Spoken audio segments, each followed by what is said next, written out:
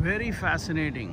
When the tree fell, it took out all the power, everything except the topmost power cable, all the way to the ground. They all sagged. And the two poles at the two ends bent a little, maybe 5 degrees. And when the tree was cut,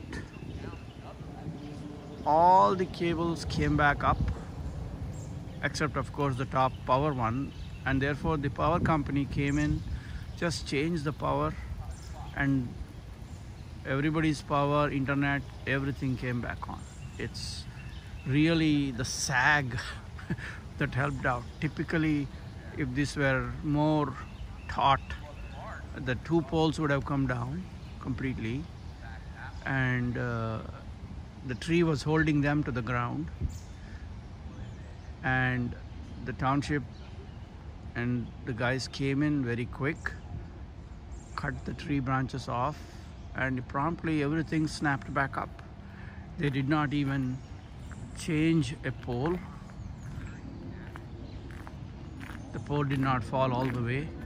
We'll see the gap that it's created, and both the poles have in the ground level a gap. They say that they changed the transformer, and if you walk towards while looking at this mess that they created, it'll all be mine to get it removed and replaced, thrown.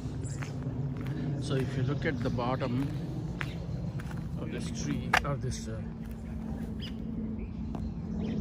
is a gap. That gap, because of the sogginess of the earth,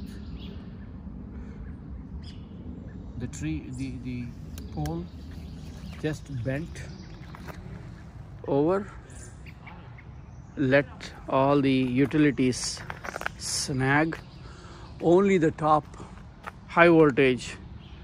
Therefore, the electric company could fix it in such a short time. It's quite a unique situation.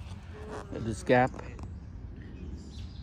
that is the one that the pole on both sides bent, and giving enough sag for the cables, these cables, to be pushed down to and held down by the tree.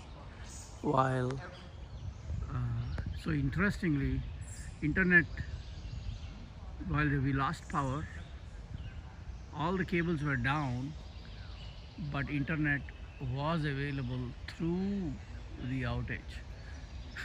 If we knew, if we could power the router, it would have been, we could have had power the router, we could have had internet all through.